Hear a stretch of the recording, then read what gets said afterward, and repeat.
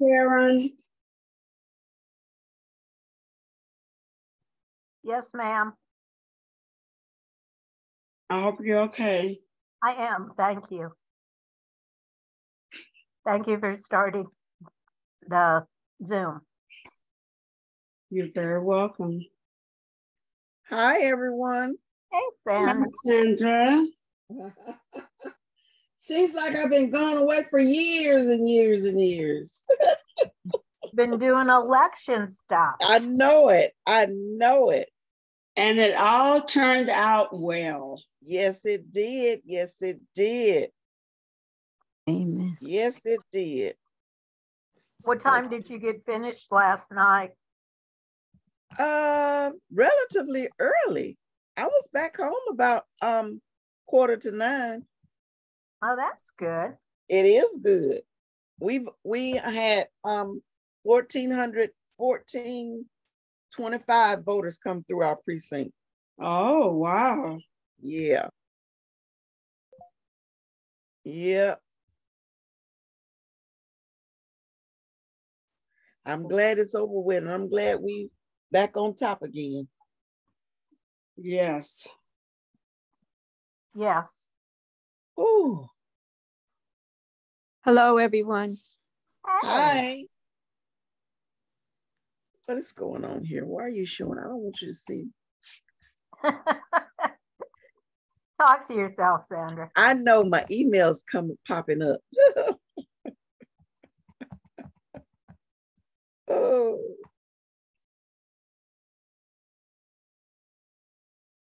Dr. Epps said that she may be 5 minutes late. Okay. But she is coming. Excellent. Thank you for arranging. How's your finger? I am better today than yesterday, but not as good as tomorrow. So Okay. PT on Friday, so I'll know a little bit more then. Yeah. God, please, Karen. How's your mom, Karen? She's doing well. We're going to a holiday open house this afternoon. So she likes this time of year. So have you been in much pain with that? Oh, Sandra. Yeah, beyond words. But I can tell as I heal, it's less and less pain. Okay. I don't ever want to do this again. I know you don't. Not on my radar. Wow. What you call a freak accident. Yeah. And, you know, if I didn't love these dogs so much, because I was going to a teachers meeting in Athens, and I looked at them, I said, do you want to go out? And they're like, wag, wag, wag. And, you know, if I hadn't done that, the rest will be history. So. Wow. I checked on Doris. She's having a lot of pain. What's going on with Doris? She had rotator cuff surgery. She fell in a warehouse shopping club. And she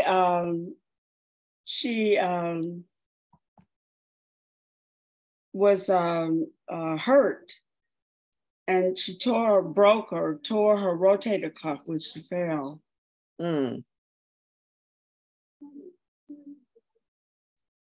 That's a couple of months recovery. I haven't had it, but yeah, I've had it done. That's the ornery thing about all of this is the older I get, the longer the recovery time. Yes. Duh, yeah, big duh. Karen, I hate to ask, I only caught in on the entail. What happened to you? I'm sorry. Okay. So, and ironically, my church had a float in our local Christmas parade, and it was the Starship Enterprise. And so I could do the live long and prosper. So much for your drumming for a little while. Well, I'm able to drum with 8 fingers. Oh, okay. The same thing, I can keyboard with 8 fingers. So first broken bones of my life. So knock on wood. Knock on wood. Don't want to do it again. No, no. Mm. Well, this is a good day for Georgia. Yes. Yes. And I was up until midnight. I was not going to bed until I knew for sure. I was expecting the margin to be bigger than it was. It was a little too close for my comfort. Well, once Kemp got involved and gave Walker his whole campaign apparatus, that was my big fear, because there were a lot of people, and there are a lot of people that support Kemp and will do what he says and hold their nose and vote. Mm. But it'll be interesting now, especially on, with the 51 members. I didn't realize how much that was going to affect the committees. Right. They now have the majority of all committees. Okay, Danny, here you go.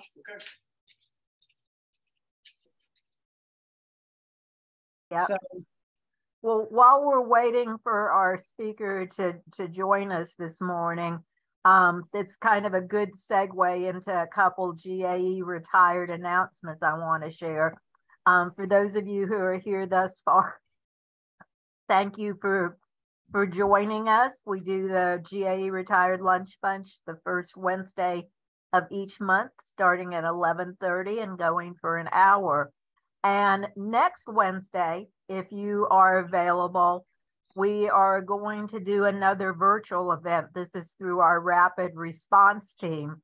And we're going to be talking, amongst other things, about the 2023 General Assembly.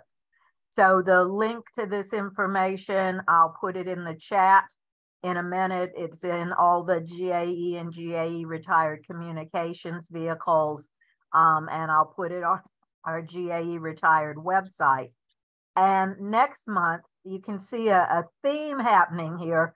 Our chief lobbyist, our GAE Government Relations Director, Joe Fleming, will be doing the whole hour on an update on the 2023 General Assembly. Because as Debbie Simons is saying, this is not going to be the same General Assembly we had last year. There are different people going to be in charge of things. And unfortunately, I've heard rumblings already, and Debbie, you may confirm or deny this, but because it's the first year of the 2-year biennium, TRS looking at it, thank you for that nod, or not, but TRS may be on the morphing block with all of this. And so that means we'll continue to be hyper vigilant. And for those of you whose anxiety I just raised, it probably will not affect us directly if they make any changes or try and make any changes. They always couch it in, oh, it'll only affect the new hires. But we know through the trickle down effect that it ultimately will affect us. So I hope you'll attend both of those events. And yes, that's, I think, all I have to say about that. So, Karen, if I could just add to what you just said, we've got new people in, we've got a new speaker. We also have a new appropriations chair. For those of you that have been around a long time, everybody's been around. We all know that Hill had been a great friend to our pension fund. Tillery, not so much. He's talked not only at the General Assembly, but he's also talked to his local people. And I know that because Buster has been down in that area and the members there have spoken to him about their concerns. Tillery keeps talking about changing the entry persons into going into a defined contribution plan away from the defined benefit. The immediate 1 second effect of that is a cost savings to the state, but it does not bode well for the fund physically over a period of time. So Karen, when you say it doesn't affect us, it will affect us. So this is something that we have to be prepared for. And again, I point out that economic brochure or the economic impact brochure that will break it, and that's on the TRS website, that does break down by county how much money goes to each county from the pension fund to support our retirees. And I think a lot of our rural legislators are not immediately aware of the economic impact, the positive economic impact. That brochure not only shows how many millions of dollars goes into their coffers at their local level. And of course, that means rent, mortgage, pay your bills, go to the grocery store, repairs on your house, whatever. All that money goes back into local businesses there in their county, but it also gives the number of retirees and the number of active members, which means who votes. So if you begin to hear conversations about changing from a DB to a DC plan, even for, and like Karen says, that would be against the law to do it for those of us that are either retired or already active, it's extremely important that they understand how they're going to undermine their own local systems. And again, that's the economic impact brochure. It's on the TRS website. You can download it, do whatever you want, to get it. But there are discussions. How much traction it's going to get may depend upon how effectively we are able to track it. And if you all hear any of your local legislators beginning to ask questions, bring it up, please, notify Joe, notify Lisa, email me, call Buster. Just use your resources, people, because the quicker we can get on this, the better off we're all going to be. Thank you, Debbie, for just being the messenger at this point in time and for serving as chair of TRS. I always feel like we are always the faces on the front line, but sometimes I feel like we get information in an even more timely manner just because of your role with TRS. So always here to serve. Thank you. I appreciate that. For those of you who just joined us, thank you for being here. We are waiting for our speaker, and I don't think our speaker has joined us quite yet, but I feel certain Sandra is reaching out even as I speak. So Tony, do you have any? Yes, ma'am. Yeah. Great. And Tony, do you have, as president of our GAE-Retired organization, anything you would like to share? I'd like to bring you up to date on how GAE-Retired has been honored and selected by NEA and NEA-Retired. You may not be aware that GAE-Retired received a $5,000 grant for a program called Coral from NEA Organizing CORAL is an acronym that stands for Coalition of Active and Retired Leaders. And this is to make sure that GAE puts into practice having a coalition of members from retired, higher ed, aspiring ed, early career educators, and active at every event that is designed to recruit new members. Our task under the auspices of this grant is to help recruit in all membership categories, including retired. We have a big hurdle ahead of us with higher education. And right now I'm working with the with NEA higher ed to develop talking points of what benefits higher ed employees by being a member of NEA GAE. The other grant we received was the vision of our legislative chair, Linda Wolf Smith. Is called The Wind Beneath Our Wings. And it aligns GAE-Retired with aspiring educators and early career educators. And our task is going to be to support those membership categories. It solidifies the kind of mentoring that we want to provide. And it's an exciting opportunity for all of you to get involved.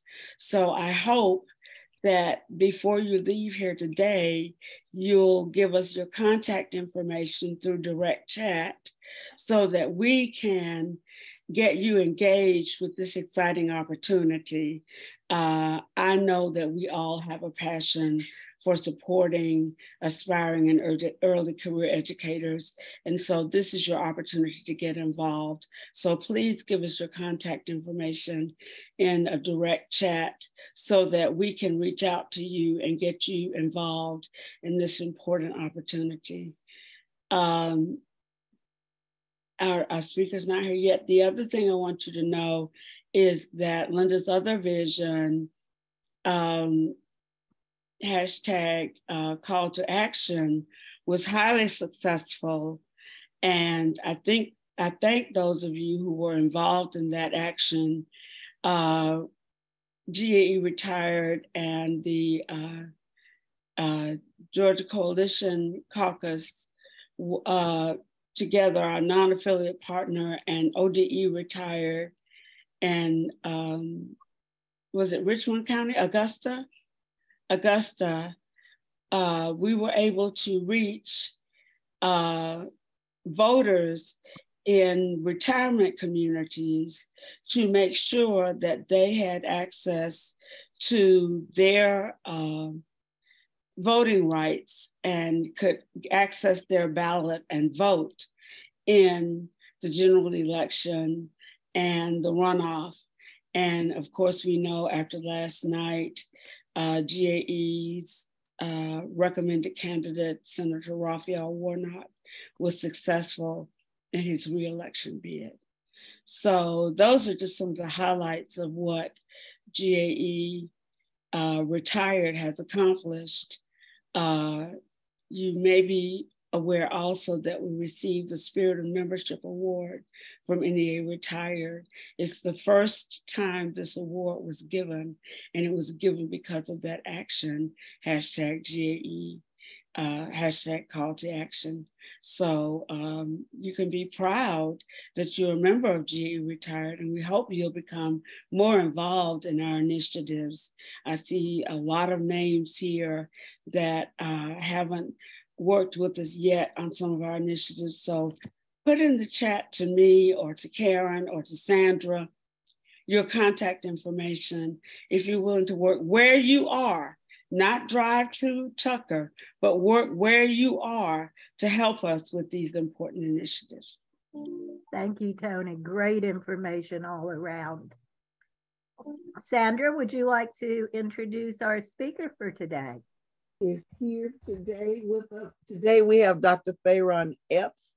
She's been a nurse for over 20 years of experience, and she serves as the assistant professor at the Emory University and director of community and research engagement in the Office of Diversity. And she talks a lot, or she's going to talk to us today about brain health. So without further ado, I introduce to you Dr. Fayron Epps.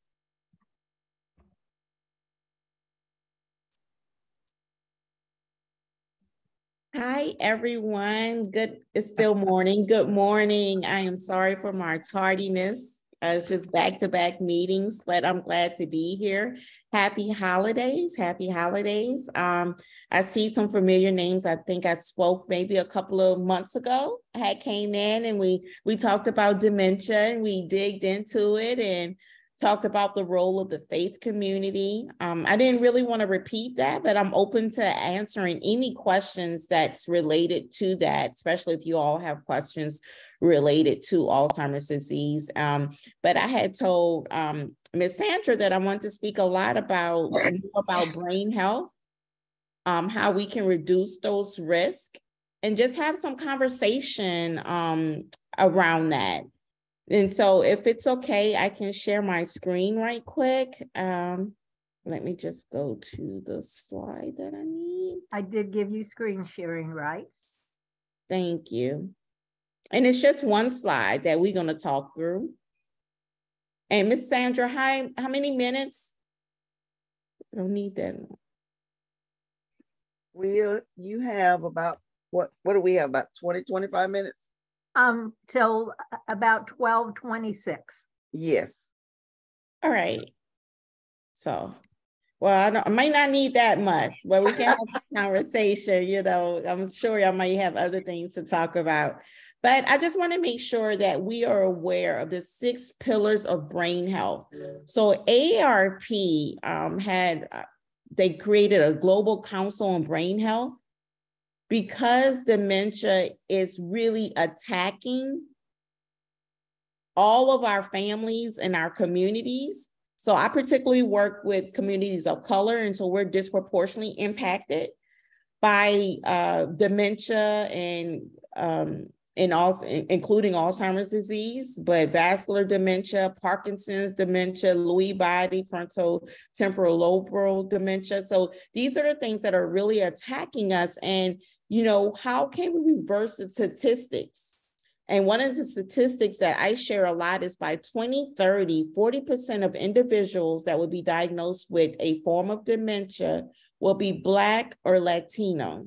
That's less than 8 years away, and close to half of the individuals. And so this is why now when I go out in the community, I want to talk about, well, what can we do to promote brain health and reverse those statistics? And one of the things is being social. So coming to this meeting, so it's not always about being social in person. It's also finding ways to be social online as well. You want to keep in touch with your friends. You don't want to be isolated. So these past 2.5 or almost 3 years during the pandemic, isolation brought on so much, that loneliness, that depression, and we've seen a direct link to cognitive impairment as well. And so it also exacerbated many of the symptoms that were associated with dementia. So being social is really, really key. And y'all feel free to let me know if you have any questions or put anything in the chat and we can talk about. I do a lot with faith communities. So I tell people, if your church is back open, going back to church, I know you're there to get spiritually fed, but also being able to engage with others is so, so important. The next thing is engaging your brain. So we want to find ways that we can stimulate our brain. So what are some new hobbies? What are new interests? Do we want to learn a new language? I'm going to take that out. We may not want to, but we need to find something to challenge our brain, right? And so it is learning a new language, how to play a new instrument. If you're doing puzzles, y'all know a while back, everyone says, yes, do puzzles, crossword puzzles, and that's fine. But I want to make sure it is challenging, because, you know, there's levels to a lot of these puzzles. We have easy, moderate, and hard. And a lot of us may pick the easy one, and that's not doing anything for us. We want something that's going to challenge us. So if you can go to the medium or the hard level, that would be really, really good. I tell family members, if you're giving a friend or a loved one a puzzle to do and they finish it quickly, that's good, but it means that you need to think about what else can I introduce to them so it can be a little bit more challenging. Not too challenging where it's frustrating, but challenging where it's going to take you a minute to pause and think about it. Any questions with this?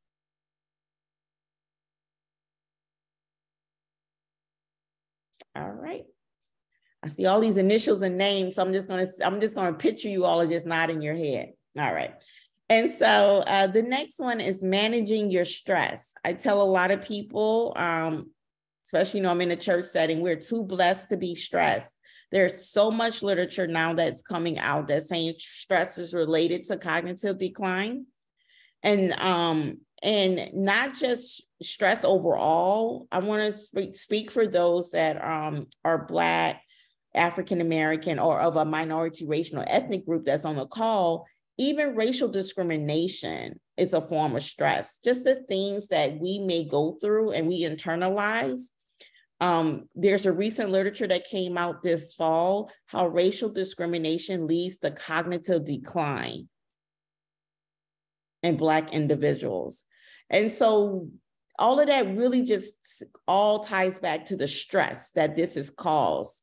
And a lot of us may not say that we're not stressed and we don't want to complain and stuff like that. But I want to tell you all, your body is you're internalizing the stress, but your body, if we was to hook you up to blood pressure, put a patch on you, check your heart rate, your body can show us that you're stressed. And sometimes you can feel your heart rate go up. And those are things that perspiring also is a physical sign that someone may be in a stressful situation, a different breathing pattern. So we just need to find our way how we can manage the stress.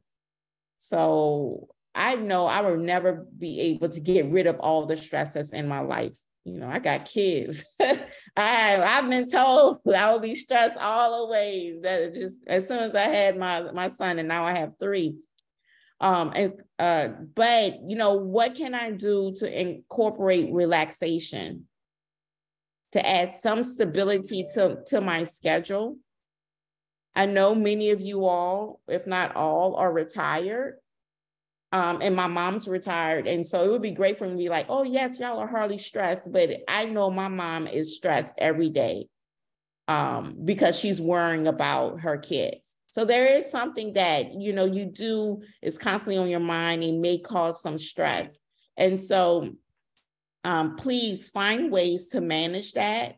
Meditation, whatever it is, we can manage our stress in different ways. I go walking without the cell phone. And so just think of ways that you can do that.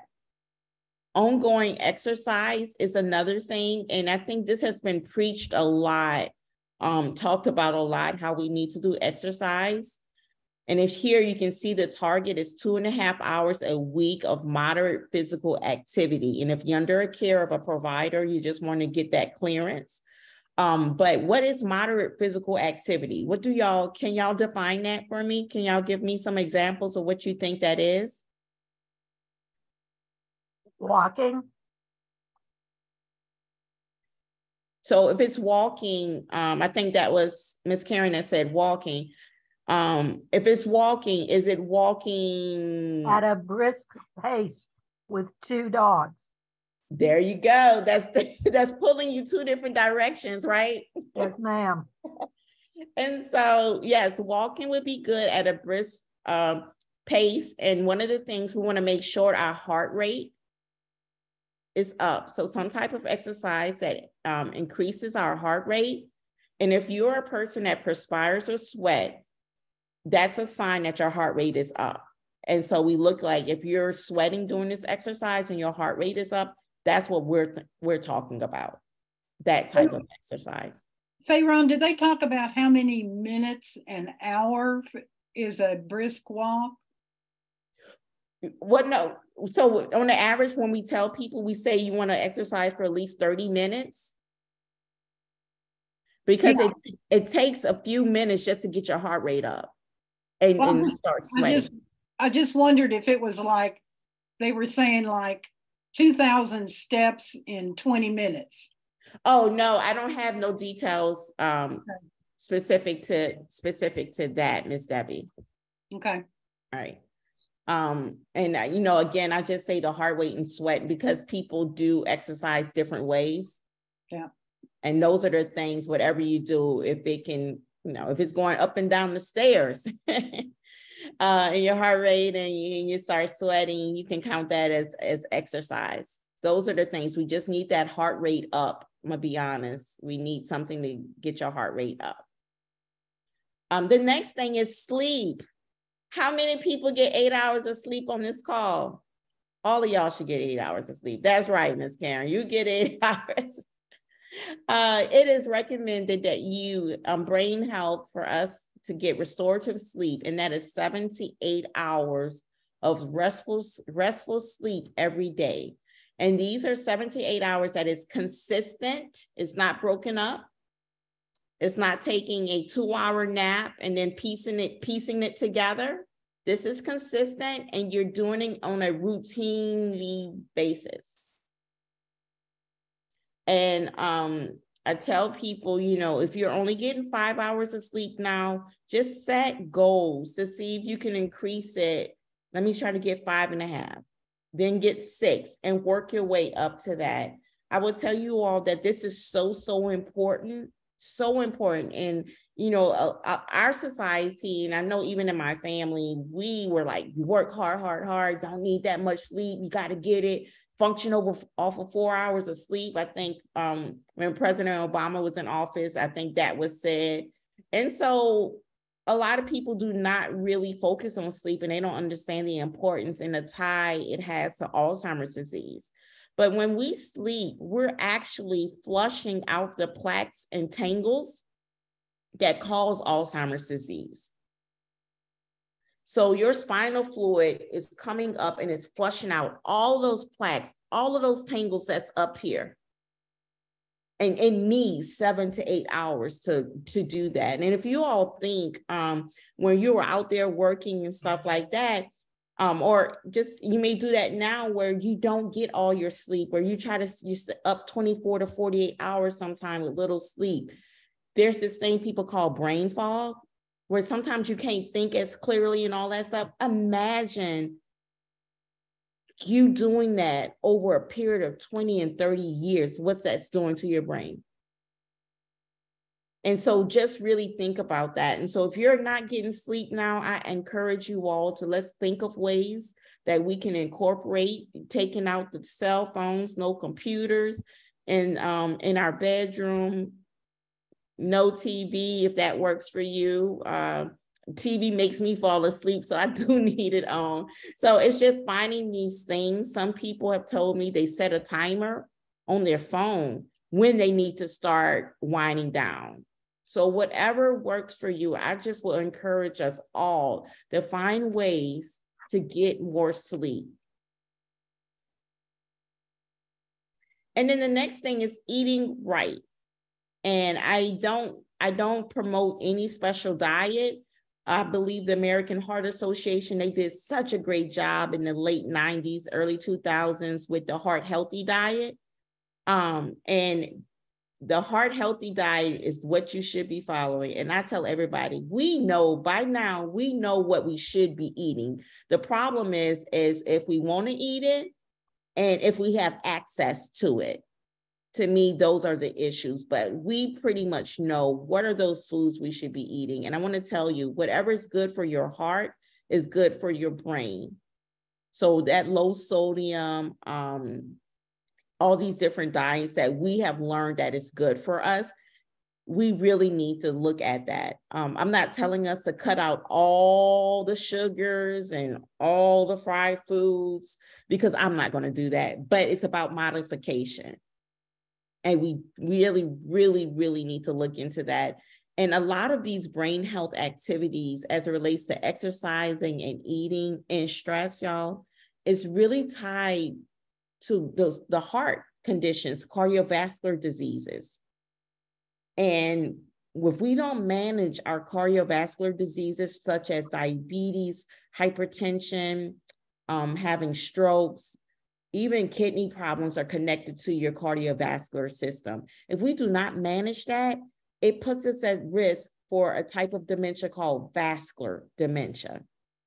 So I want to make sure I'm trying my best to keep this tying it back so you can see how important this is. And if you all are diagnosed with any of these chronic illnesses that I just shared, I ask that you please do, if you're on medications, take the medications, consider what kind of lifestyle changes, and it falls right here in the brain health, that you can make.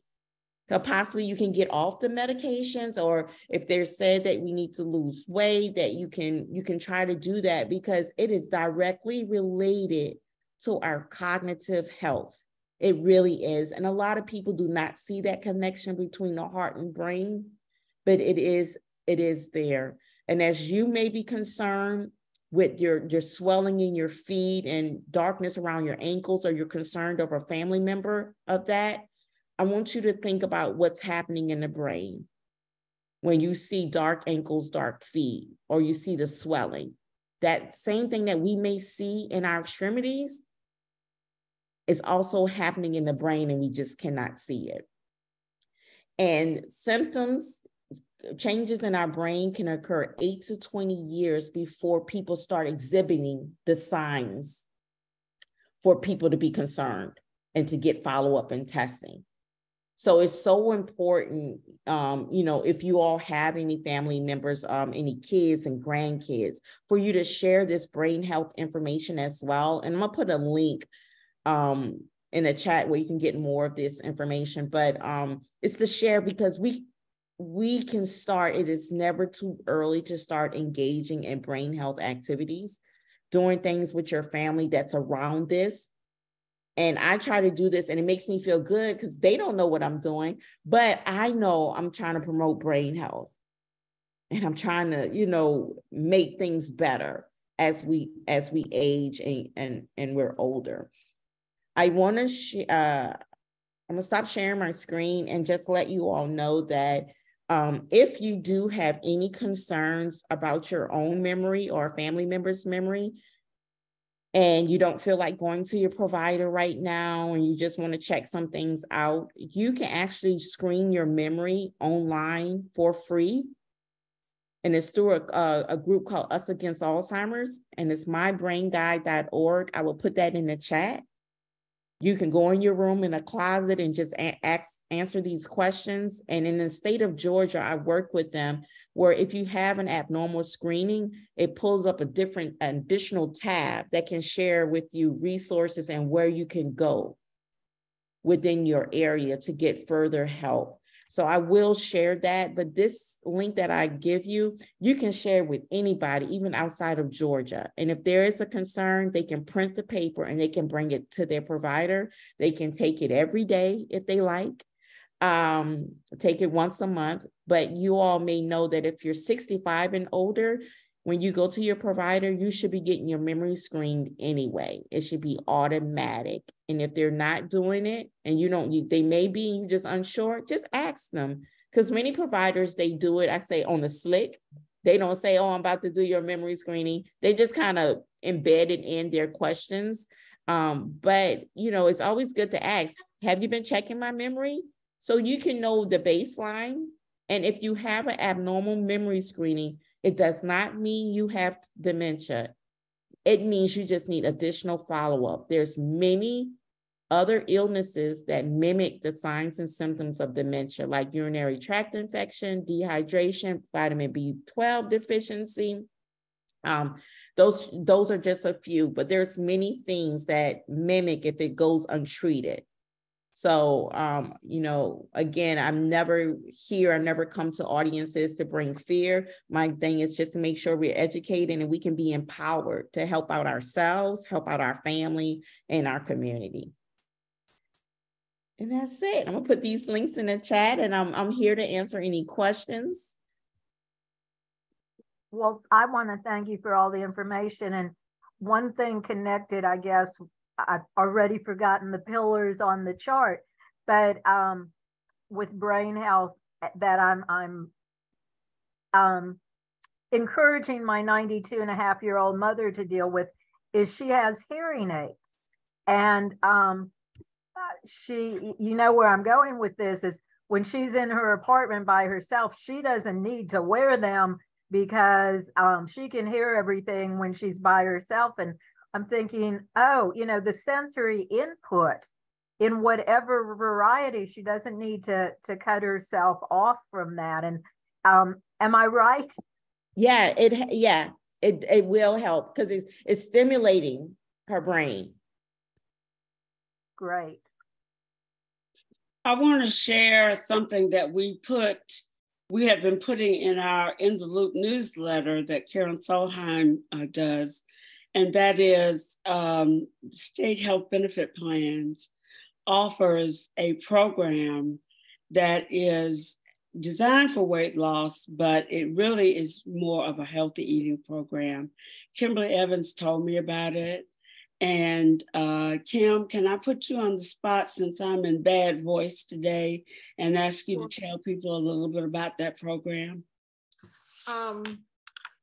It's a program that goes right along with some of the things that we've talked about today.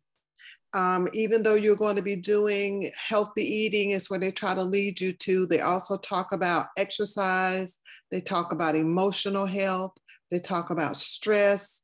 And then they give you ideas of how to alleviate these things, which is, and incorporating everything. And when Debbie was asking about how many steps to make during your 30 minutes, they teach you about the levels of breathing so that you'll know that if you can talk on the phone to somebody while you're walking, maybe you're not working out hard enough. You need to kind of up the pace. And if you're kind of breathy, then that means that you're getting that heart rate up and you're doing some things good. But anyway, it's a program that looks at your physical, your mental, and your emotional health. And with United Healthcare, they will provide you with some additional instruments, like you get a weight scale for your body, you get a scale for weighing your food, you get a plate so that you can see your portions. They send you a blender so that you can make your smoothies. They send you exercise bands, and they send you exercise tapes. Everything is geared towards us. If we can't do some of the things that they want us to do standing, you have the sitting aspect of it, to sit in your chair and do the chair exercises. They send you have a coach that you talk to once a week. You're online, and then you can have a direct relationship with this coach where you can, call in and talk to her, but it's a group, and they encourage you, they motivate you, and everything is just, there's no shame or guilt in it. We talk about sleep. We talk about brain health. We talk about all the things that Fayron has talked to us about today. And then you have this person that you can actually talk to at United Healthcare. And then you have this group that, you can kind of bond with them if you so desire. But I have enjoyed it. I have ventured out, done different things, not just the walking. I've gotten into yoga. I've done line dancing. I do indoor walking, outdoor walking. Now Tara has got me into maybe trying some swimming, but just doing different things, like she was saying, to kind of teach us and to our bodies to conform. And I think I'm doing pretty good, and I've seen some other results of some other people who have been involved, and it's kind of joyful. It's something that I enjoy, and I think that most of us would. And with the eating and the water, I know you didn't mention the water, but that's one of the things that we need to really, really incorporate is more water. She talked about hydrating and flushing out the brain. You know, it's like we don't want to rinse our hair with a Coca-Cola. We want water if we're going to wash and rinse our hair. So we need to put more water in our body so that when we do that flush she's talking about, we can get a good rinse maybe with what's going there to help get rid of some of those things. But drinking water, and it's a wonderful program. And if anybody would like some additional information or some help getting started with it, or just signing up, because once you sign up, they take very good care of you.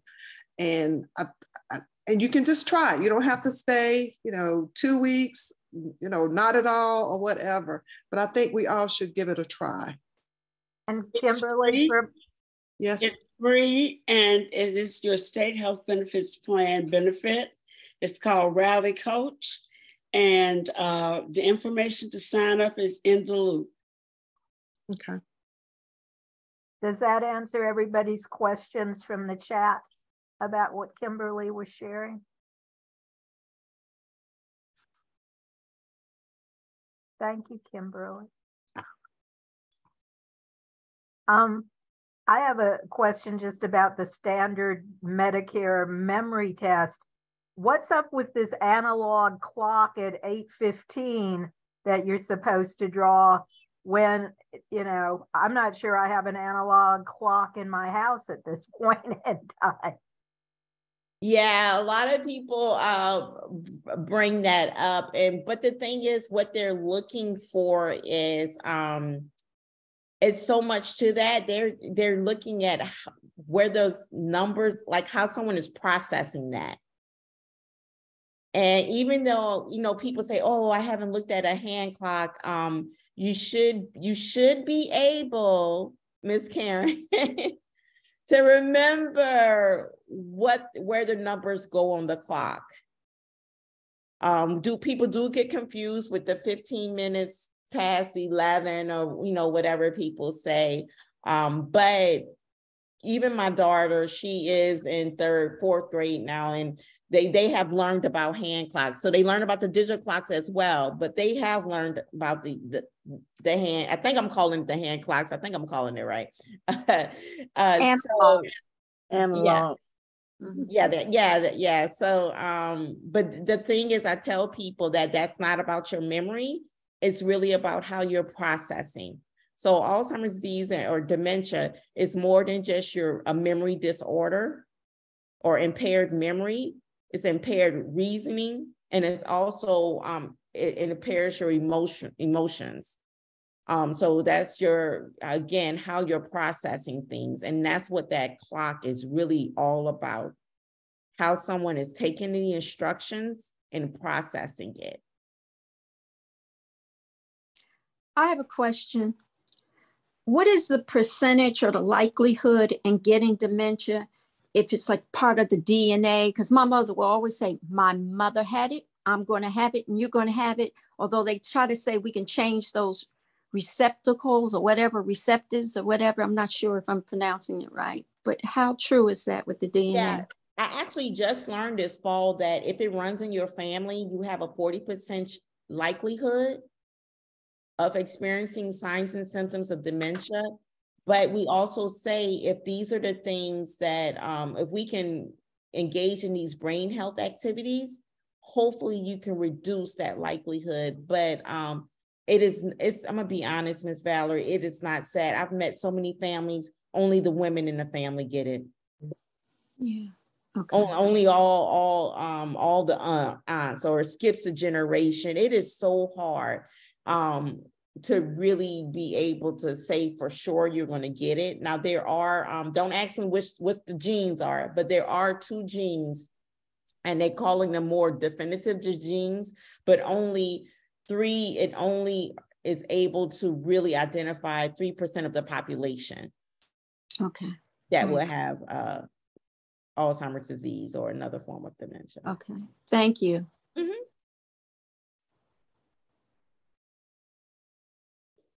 I don't want to hog the questions, but I'm going to ask, is it possible I guess through following the pillars to stave off dementia and or even reverse dementia or slow it down.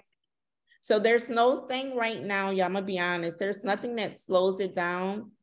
So these conditions can reduce your risk, but it cannot prevent it. It cannot cure it. It can't flip the script, however we want to say it.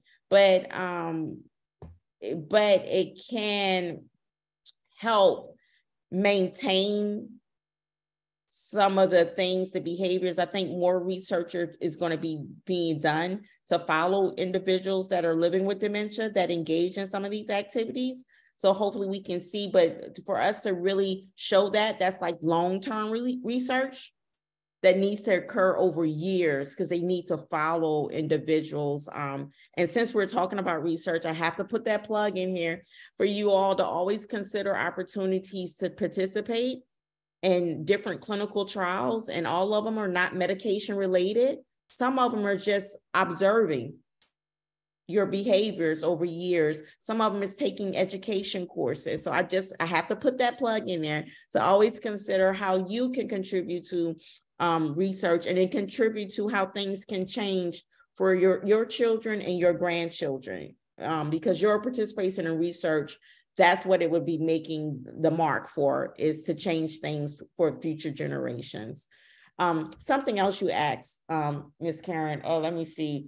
I wanted to say, can't reverse the risk. Oh, the new medicines that are out. So the medications that have been out for a while, a lot of doctors say, oh, that slows the disease down. And again, it only manages those symptoms that's associated with the disease, but whatever patho that's occurring in your brain, pathophysiology related to that disease, is still occurring.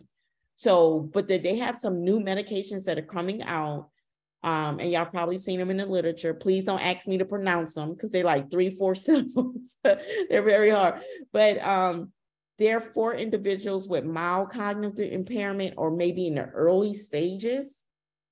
And they're saying that now those medications may have a likelihood to slow or reverse some things, and it's still early on, but they have promising results that they just published on November the 29th about some of the drugs. So I just tell people to stay tuned.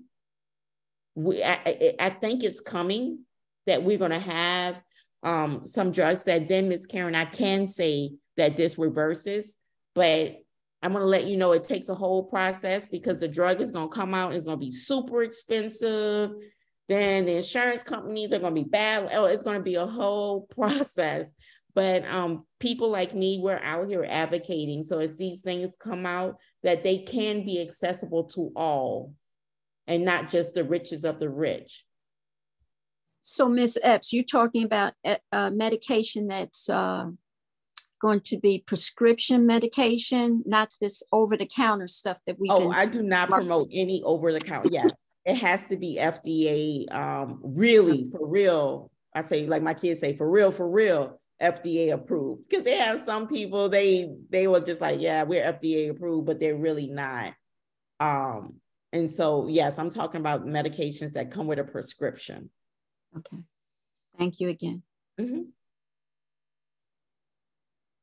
And so since we're bringing this up, y'all watch out for the scams. Please watch out for the scams. This is one of the, I have to say, I don't know what's the right term, but when someone is experiencing signs and symptoms of dementia, and they've had it in their family, and they've watched another family member, they will go through all costs to try to get help. And if that means paying $600 for 30 pills and things like that, they have people that's out there targeting us based on, that we want that hope. And we have to really be mindful of that and do our research beforehand and have it checked out by a provider to make sure before we spend that money.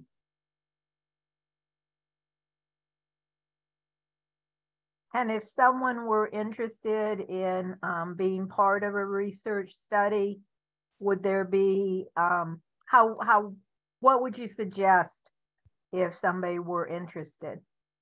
Yeah, I will put a link in the chat. So the Emory Alzheimer's Disease Center, they have a registry, clinical trials have a registry, and sometimes people call you. Or you may see people, or you may see me out recruiting for research. My thing is, when you see something that may interest you, please read about it. Please ask questions. There's a lot of things that have been put in place to make sure things are following, that are ethically right, and following those processes.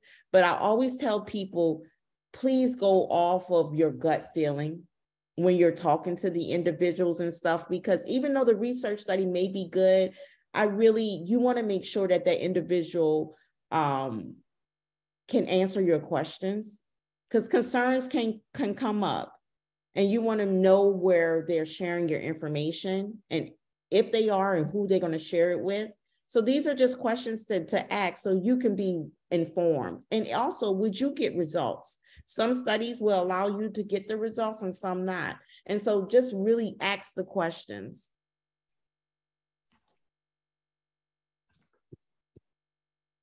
I wanted to know about, you were saying do not take over the counter like the Prevagen or Nariva. Can you tell me, because I have friends that take Prevagen, and I was just wondering why you say not to take those over the counter.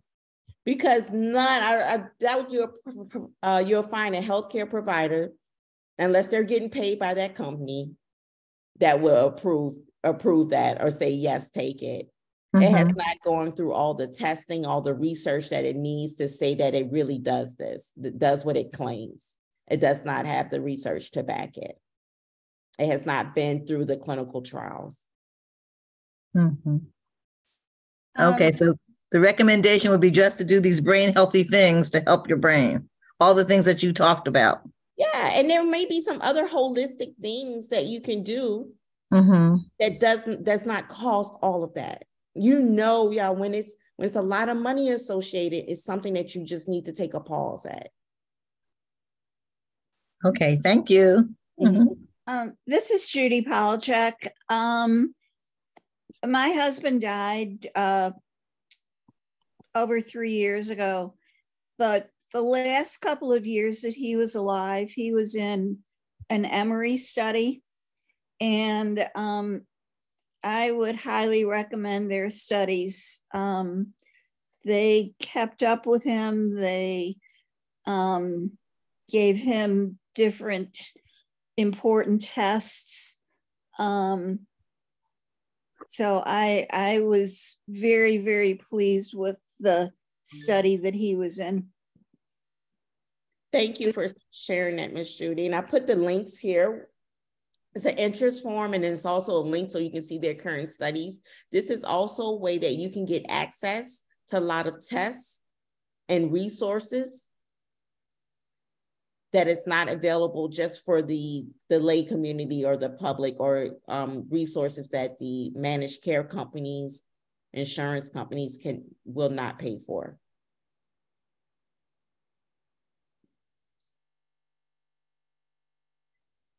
Thank you.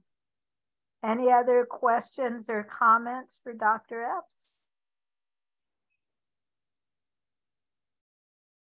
Thank you so much, Dr. Epps. As always, you have educated and empowered us, and I appreciate you, and I thank you for all the work that you're doing. Thank you so much, and thank you all for your attentiveness. Thank you for your questions. I have to put the plug in here. If you all are a part of a Black faith community and may want to work with me or partner with me, I would love to hear from you. If any of you all are on a caregiving journey, I would also love, we have education, online education resources that we provide, and we have online education studies. Let me just say that, which is it's a research study, but people don't even realize they're in a research study. So, because they're not getting a medication. So that's, again, it just reinforces there's different types of studies. So I will put my contact information in the chat. Right. And y'all feel free to reach out to me. And Miss Sandra, anytime you need me, just give me a call or holler. I will do I that. will show up. I may be late, but I'll show up. We appreciate it. All right. Better Well, late than never. Thank you. thank you. And y'all happy holidays. Be safe and take care. Okay, you too now. Thanks again. And before we exit for today, I just want to hold up just some announcements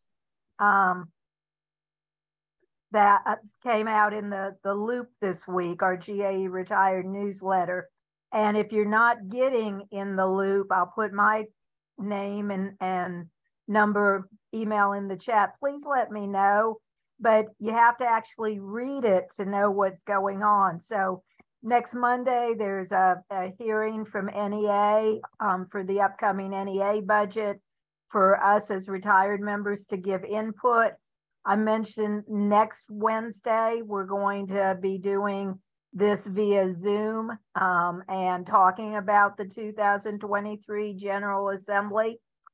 And thereafter, on Saturday, December 7th, there will be a hearing on the public school employee retirement system. And Sandra, this is down in your area in Columbus, Georgia. And if you would like to, if you are a PSERS member, please submit your comments. Apparently, from what GAE President Lisa Morgan was sharing yesterday, PSERS members at maximum retirement only take home $480 a month. These are our custodians and our bus drivers, our cafeteria workers. And so it's highway robbery. And then if they're in a government pension offset windfall elimination provision system, their Social Security will be docked. So yes, this is during the holidays, but if you are available to go and give input and to share your story if you're impacted, please do so. January, we'll have our Lobby and Learn conference. Again, it'll be virtual. It's just easier to get people together on a Saturday morning. And this is designed to get us really, really ready for the General Assembly that will start the following Monday on January 9th. We will have our next GAE-Retired business meeting on January 20th.